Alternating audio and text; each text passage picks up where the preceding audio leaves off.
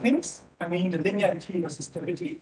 And I give you some examples. The two grades, in some sense, they started a lot of the excitement about this strange metal physics. But then the cobalt things, they are frustrated materials. They live on lattice that they're geometrically frustrated.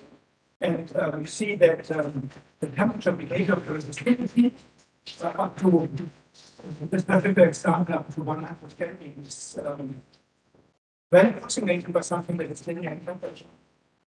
Ionic tides, hidden T-linear scattering wave, revealed by, I guess, optical conductivity.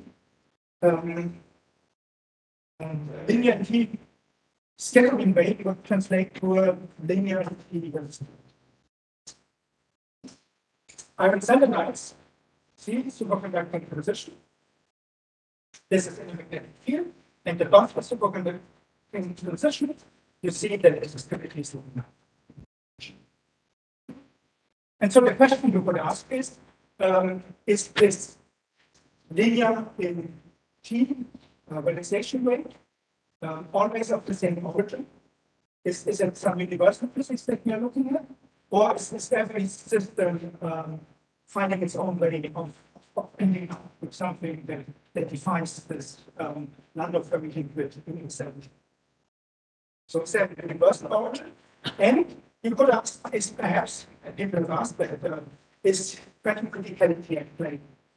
Because if there's dynamic scaling, there's only scaling, you would automatically expect a linear realization rate. So, and let's go back to the California materials. This is a uranium compound. And early on in 1995, Megan and Ronson reported that these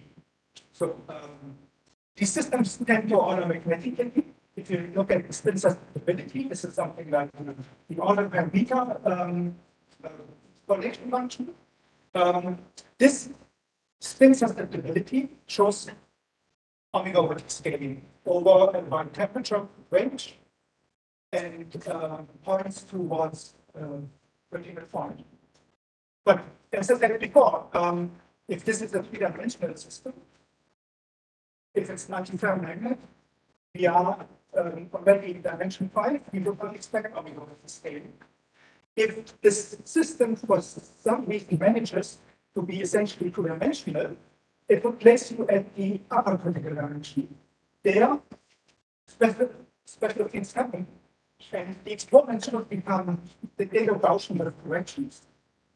And so you would not expect an exponent that looks like an answer in this problem.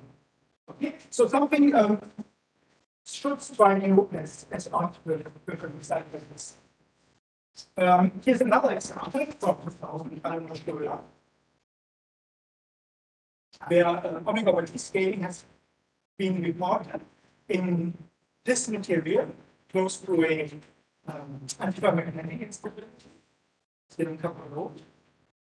And besides this omega over T scaling and spin susceptibility, she also reported that one sees the same exponent, which is 0.75, almost everywhere in Russia.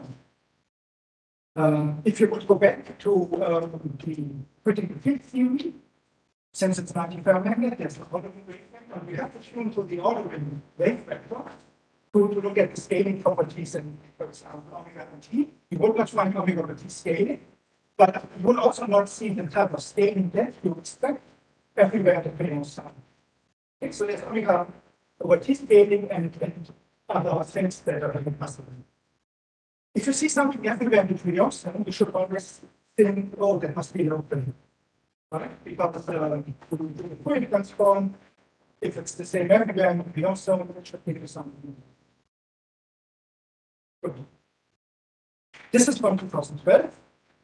There's an STM experiment on the compound where I showed you the resistivity. STM measures the current, the tunneling current. And so this was done at the temperatures. And this group plotted this tunneling current as a function of energy and temperature and said, oh no, This is also omega-T scaling in the density of states, because the SDM measures single particle properties. The spectral function that I showed you before.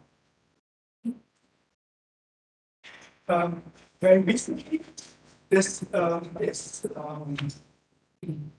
another report of omega-T scaling in another Fermi compound, rhodium-2, silicon-2. Here, the system is also close to an antiferromagnetic instability. But what the people looked at is not the other parameters of stability. They didn't look in the spin sector. Instead, they studied the charge sector of the problem, which to some extent is a bystander, right? You would think you can integrate it out. So they studied the optical conductivity of this problem and said, oh, look, it shows omega-T scaling. Very puzzling. If you believe it. You can always argue, of course, that for some reason this is not there. And I'm not saying this to belittle anybody. I think these are tough experiments. So I could go back to one of these experiments and tell you why I don't believe it, but I'm not going to do that since I can record it. But maybe afterwards, I'm happy to tell you. Okay? Yeah? Yeah.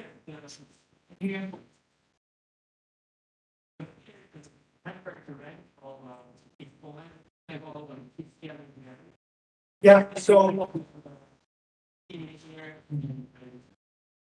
yeah, you see they go up to 15K. And if you compare this with other measurements of, for example, the linear resistivity, it strikes you as particularly high. I agree. Yet I'm not doubting this experiment. This is not the one I was referring to, but this is a good example of what I mean. You should always check with other measurements. For example, if you see something like this, let's take in particular the optical conductivity. If you go with omega to 0 in the optical conductivity, you should recover the ordinary resistivity or conductivity in that case. And if there is linear relaxation rate, which it should, if there's omega-T scaling, that quantity should be linear in temperature over a comparable dynamic range as this experiment. And sometimes this may not work out. But I think this is, but these are probably final points. But I think it's a fair question. And the one I had in mind, there's exactly a case like that where I believe that it may not be omega-T scaling because other quantities do not show this type of position.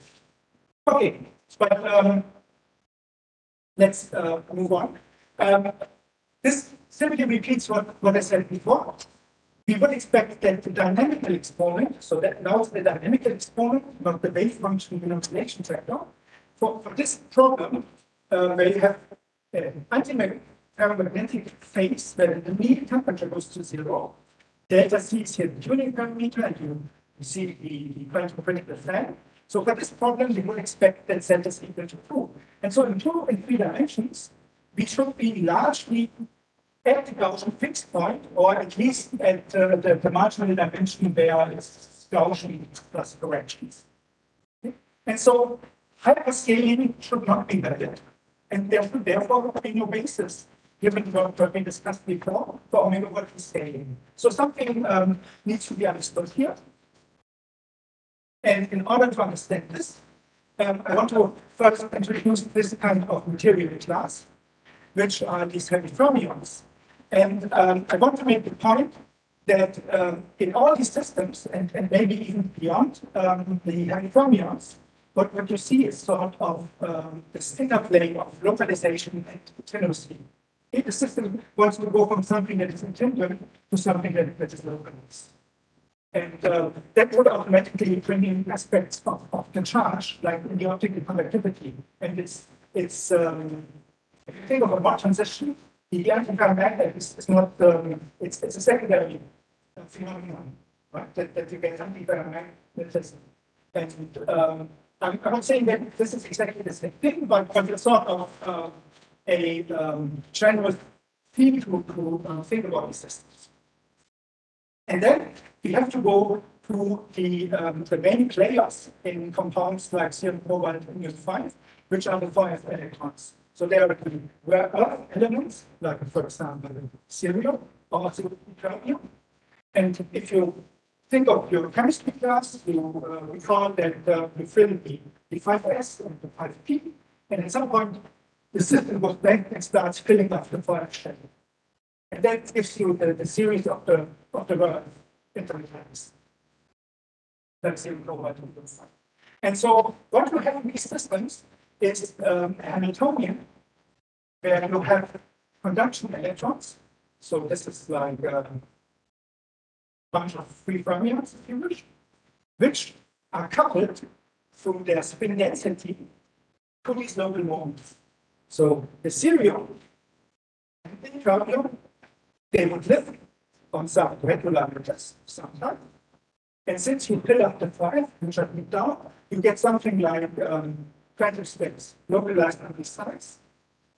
And this Hamiltonian, which is sort of a minimal model for this kind of system, describes the conduction electrons and their spin exchange interaction with these local moments. Okay, so that's believed to be a minimal model for these works. Good. And now we can go through a transition by changing this exchange coupling. This can be done, for example, when you apply pressure. That's one way to good. But for the purpose of this talk, okay, so for the purpose of this talk, let me just make a very simple remark, which is that if we go to high temperature, we can sort of forget about this exchange coupling. So we have a bunch of local moments. Okay? And they carry entropy. They carry down to entropy at each side. So the spin entropy that you have in this problem at very high temperatures is large. If you now cool down, you have to get rid of this. That's what thermodynamics demands. And this suggests that no longer you are in the phase diagram.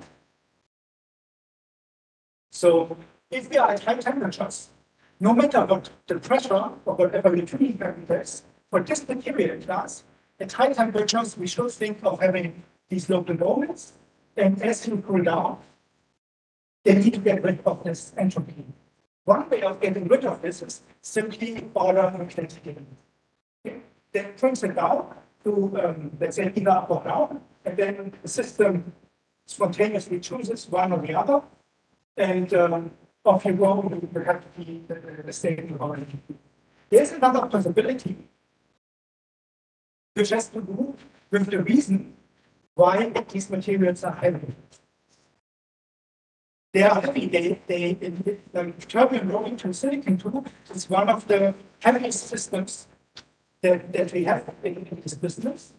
So electron correlation is already so strong that even in the non-magnetic phase, the effective mass is a factor of 1,000 of the mass. Okay? That's why they are called heavy. And you can think of this enhancement, if you want to think of it in terms of a Fermi liquid picture, that you get correspondingly enhanced density of states at the Fermi energy. And if you remember the Stoner criterion, it's the density of states at the Fermi energy that will tell you you're close to a transition, because it helps you with small interaction to reduce the transition. Okay? So this enhancement of the density of states, the effective mass, seems to suggest that it's very easy to induce transitions inside the system. Okay. And since we see this omega-1t scaling, which is beyond Lambda physics, because so where does this name come from? We argue that omega-1t scaling is a hallmark of an interacting fixed point, but the quantum classical mapping says we should have C equal 2, and therefore we are after upper particular dimension, so we should not see omega-1t scaling. So if this is omega-1t scaling of a critical state, it should somehow defy this Dingsburg-Landau description, which we did in order to say, oh, look, it's E plus Z. So, and in order to understand that, it seems reasonable to understand how do they get happy in the first place, which leads into the content. Okay, and I try to be a bit quicker on this part, because in so this is now a condo Hamiltonian. Let's say I focus on one single side. I forget about the letters, I focus in on one side. Then I have my local moment due to the serial moment, the exchange coupling constant, the spin density of the conduction electrons that give rise to a spin density at the side of the moment. And in such a case, if you measure the resistivity, you start from high temperatures, you pull down. What you see is that in a good metal, you would expect that the resistivity as you pull down goes down, down, down. And because you have impurities in your system, it's such a resistive. If you have magnetic impurities, which give rise to this kind of Hamiltonian, then you see something different. You pull it down, and suddenly the realization rate sort of leads to an increase of the resistivity. So resistivity gets worse as you pull down. And so resistivity increases. There's a characteristic energy scale, it's called the common temperature, which marks somehow linear. And then if you pull down further and further, you will again see that the resistivity saturates, but at a much higher level, which again reflects the higher residual state. Okay, so what's going on? It's not really a phase transition, it's a crossover phenomena, which is a bit unfortunate because you start from something simple, you end up with something not so spectacular, but the underlying physics is really interesting. And in fact, this problem was the first application of Argene methods to Johannes matter. And it's also a baby version of what happens in high energy physics with confinement of force. It is placed if you wish as freedom, because at very high temperatures, our spin is essentially free. But as we go down to low energy, the spin is bound in a singlet. And therefore, it's no longer there for spin exchange scattering. Okay? So this is exactly what happens. We start with a free spin. As we cool down, it forms a spin singlet with the spins of the conduction electrons. But this is a body singlet. And along the way, it on forming the singlet, it comes up with an energy scale, which is become an energy scale, and it takes the system to what is called the strong coupling fixed point. This is the RG language, and it reflects the fact that if you do RG for this problem, you find that effectively the exchange coupling constant in your RG scheme goes to infinity. Okay? So the singlet between the local spin and the conduction electrons is infinitely strong, and therefore it no longer is just for the world, but it's no longer relevant. But relevant here is not meant in the energy sense. And all that is left is a potential scattering term, and potential scattering term is reflected in this enhanced resistivity. Okay, so that's sort of physics. But there are many ways you can think about this Crowder effect. Here's another one. You can use ideas from conformity theory.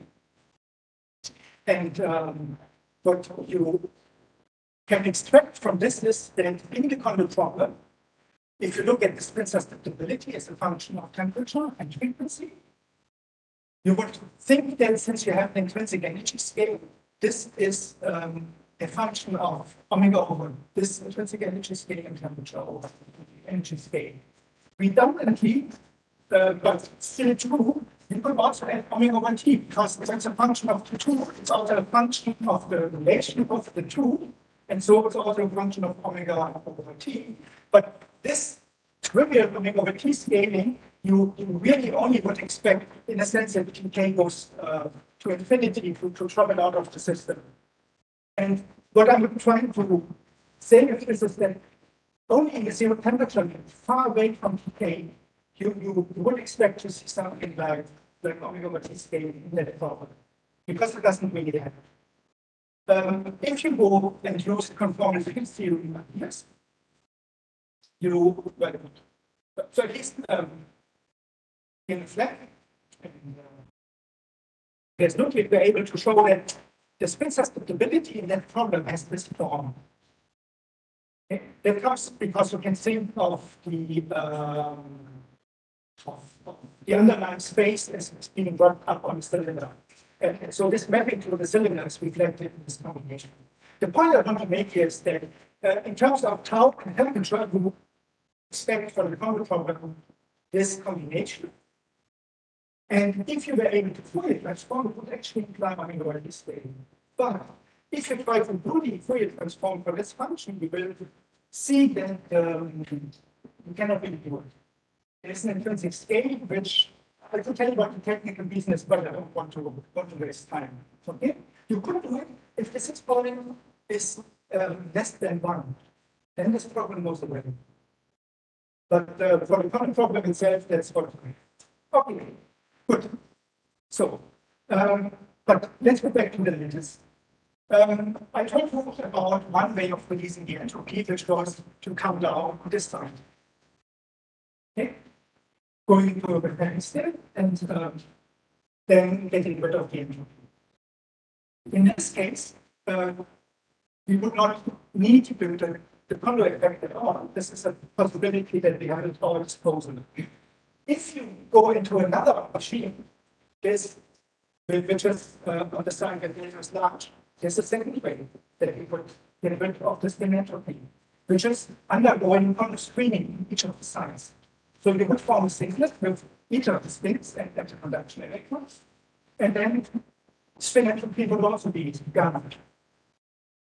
What's the difference between these two states? Well, there's of course a magnetic order, but there's also a reflection of the electronic properties, which you see in the Fermi model. One state where you have the Kondo active has a large Fermi surface because the 4f electron kind of delocalizes.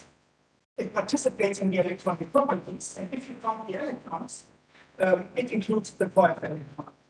And so, if you perform an experiment that counts the electrons, the charge carriers, the Hall effect, it says, oh, we have the large charge carrier concentration.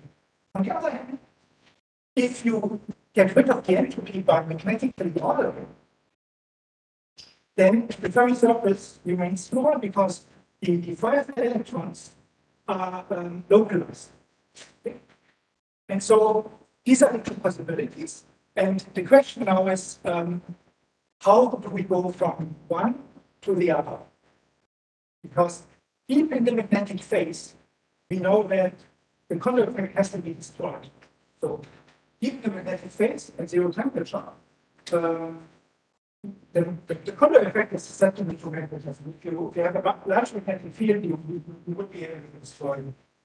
So you would expect that deep in the magnetic state, it will not survive.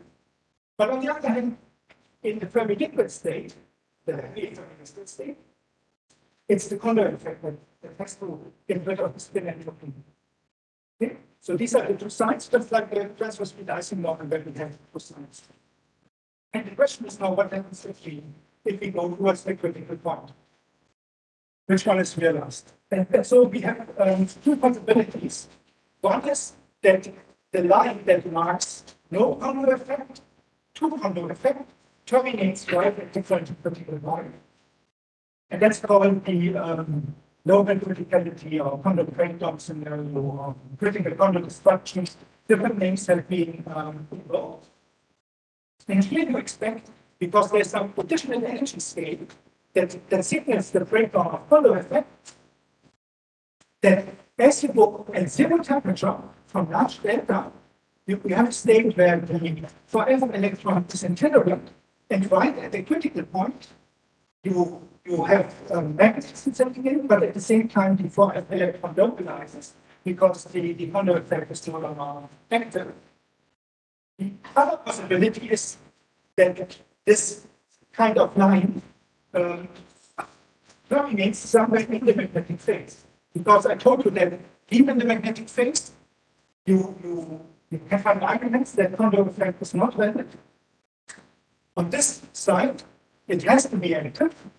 And so the place where you lose the Kondo effect at zero temperature might happen somewhere away from the critical point, definitely in the magnetic phase, perhaps even outside of the magnetic phase, who knows. And so that's the second scenario. And this is what would happen in the so-called spin density wave scenario. Here the picture would be that for the quantum critical physics, that you have these heavy quasi-particles, Kondo effect is active, but now, because of nesting properties of this large Fermi surface, it's these heavy quasi-particles that start to order magnetically in an SDW scenario, and you get a gap opening in SDW gap at the ordering effect. And only later, people in the phase things require you to reconstruct the Fermi surface and produce the power. And for this scenario, one would expect no omega over T scaling when you look at the correlation functions, whereas the statement is that in this scenario, the Kondo breakdown scenario, you find omega over T scaling. And here you cannot do the omega, the quantum classical mapping, which led us to think about the upper critical physics, because you cannot construct the Dirichlet Wilson functional. You have to invoke the physics, the microscopic physics of the Kondo effect and its destruction. Does it make, do I make some sort of sense? That the usual procedure is to write down a function for the order parameter and its fluctuations. And then you look at it and say, oh, this is a B plus Z dimensional beast. Here you cannot do that step because there's additional physics, there's an additional critical load coming in. And so the question is how would one handle this? What's the critical theory? Okay. Yeah.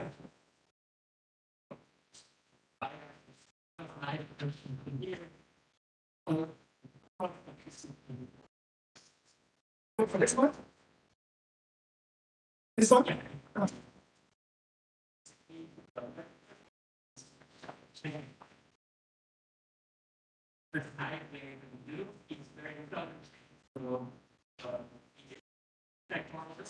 So it's second order, but I think I have slides that can kind of answer this question.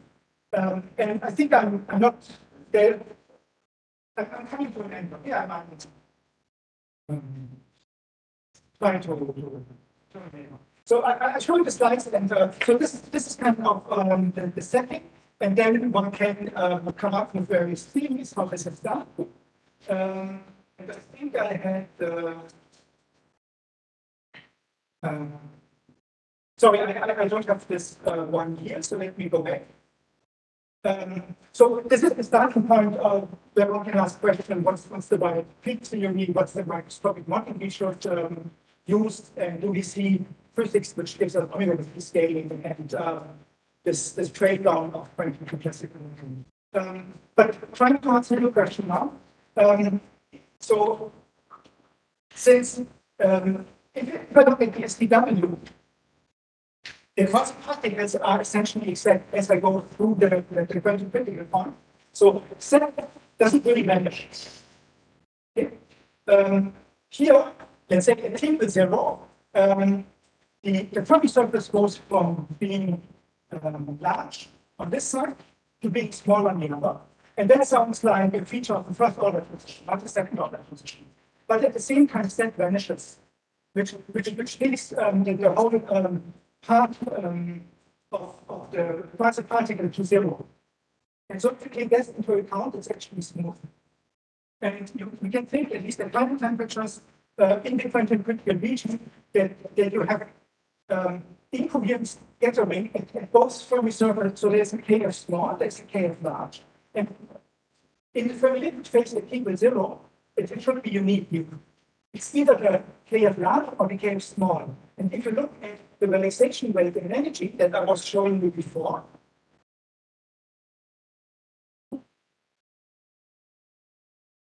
you should be able to decide where, so you can write this down with KF, K minus KF as well. And so people zero, they should tell you which one is incoherent and which one is coherent, where does the realization rate vanish. And in the critical region, you should not be able, intrinsically, that object is larger than the temperature given.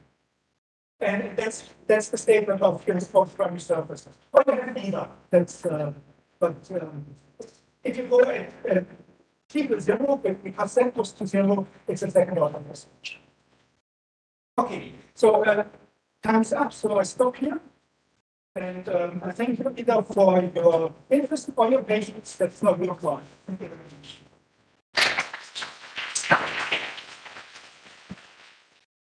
Any questions? You have mentioned that. You mentioned that lowering the temperature is usually considered getting rid of the spin entropy, right? But in what region should we consider that? In what regimes? In what yes, in what region?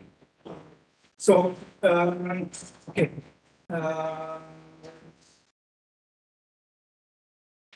Yeah, so how far away from? Yeah. Gives me a chance of shortening this one loss.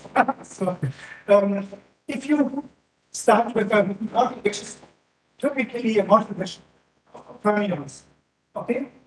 Then in this model here, which is it doesn't model, everything is in general. Everything are fermions. Even though I have written the interaction in terms of S squared, but this is only to bring out possibilities. So at very high temperatures in these systems, the 4f electrons would be able to hover around their internal energies. Okay?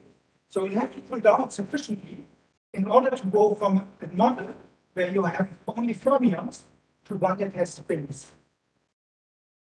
Okay? So there's a convenient temperature range now, which is 300 Kelvin or so for a realistic system. But it also depends on the microscopic model where you actually have localized spins. And this is an argument that's only for something like the 5 electrons.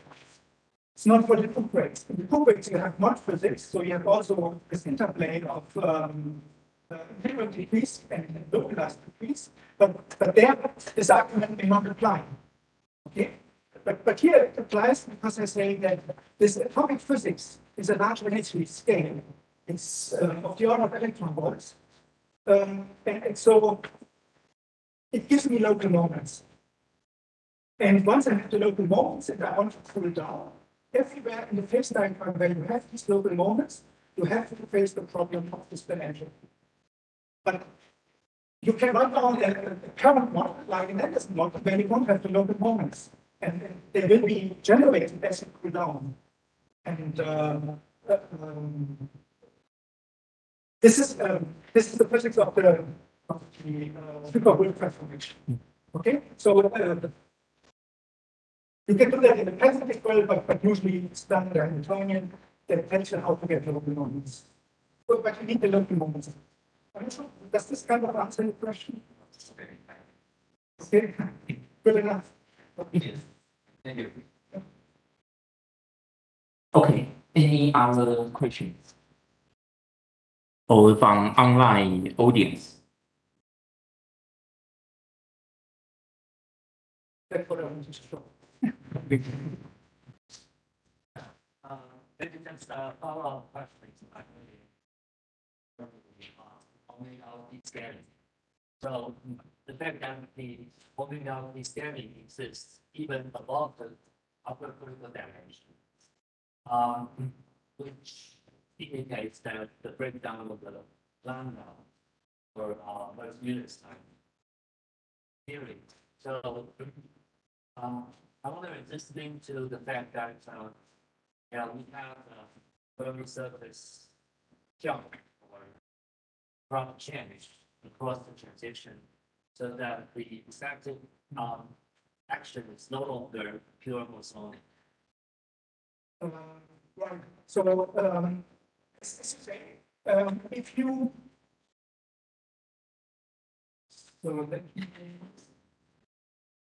here, so this is a scenario where we have 100 principles, okay, and let me know whether this answers the question that you have. If you contrast this case with this one, if this additional line is far away from the critical point, you want to specify the physics of this point, you just construct a function for the order parameter and its fluctuations. That you can do that by taking the microscopic model and integrate everything out. I mean, it's not order parameter and its fluctuations, and that's against what lambda Wilson functional. And once you have done that step, you will not find homeopathy scaling, because this is living in it's in the same universality class as the model which is classical in D plus Z and so on. Okay. The second possibility is that the Kondo effect, which has to be at play on this side, and is not at play on this side, is part of the critical physics. So we are never allowed to get rid of it. Another way of saying this is, in this case, this Kondo energy scale, the effective Kondo energy scale is set to infinity. It's taking a high energy scale, and the quasi-particles, which lead to the order parameter, they never break up. They're entities that you work with. In this case, you cannot do that. You have to describe the breakup of the Kondo effect. And so, every transition, you go at the same time from itinerant electrons, itinerant five electrons to localized electrons. And so they localize at that point. And therefore, you see it, for example, in the charge sector, there's something happening which the optical conductivity picks up. That's the way of, I guess, thinking about it in terms of this picture. And if you want to write down an effective quantum field theory, you have to understand how to describe this. So it's not just the order parameter, which would be a bosonic field of some sort. So you have to be one. And because I want to show it in my slide, here is typically when you write down something for spins, you know that there's a geometric Berry phase because of the phase space of spin. And so it's a decent, I guess, that the critical physics might have something to do with this, that you need to encode this type of physics. So that makes how it will play out when you write down the microscopic theory. Yes, I was just about to say that because of this jump to Fermi surface at the common breakdown condition, so we cannot simply integrate out the Fermion actual characteristics. That is what the first minute stated. Right, but to be fair, of course, there are many attempts where people notice that once you have gaseous modes working around, you cannot integrate out. That may lead to additional effects which may explain the homeopathy scaling. In some sense, in a scenario like this, where you construct the order parameter theory, but because of the gapless nature of the excitations, you are not integrating out. You have to analyze corrections beyond the bubble. Which is conceptually different from arguing this way. And I mean, you know that all the way around.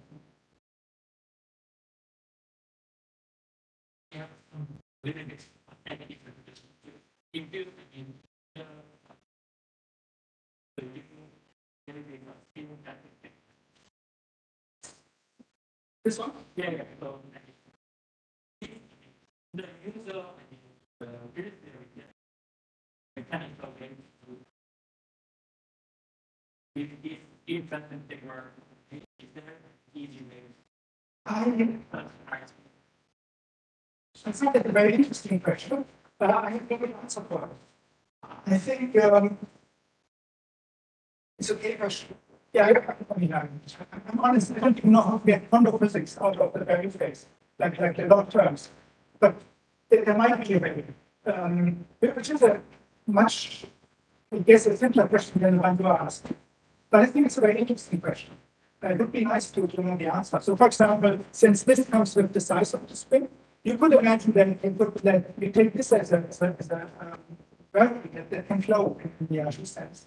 And it would be nice to understand how to do that. But in some sense, it's not local, and it gives you the illusion that you live on a two-dimensional phase space. But then you know for spin you have what? You have up and down spin, and that's it. So it's highly constraining. And I'm not the right person to ask that, but if you find the answer, let me know. It's a very interesting question.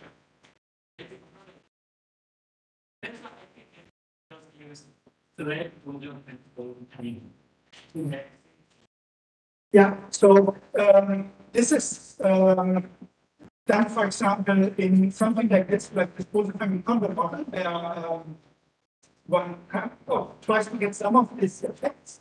And this is a larger analysis where you go to SUN and you deal with canonical particles, fermions, and bosons. And again, it gives you reasonable results. I have the slides there. Have a look, and you can always ask me. Yeah. Sometimes I can get an immediate answer by saying I have no idea.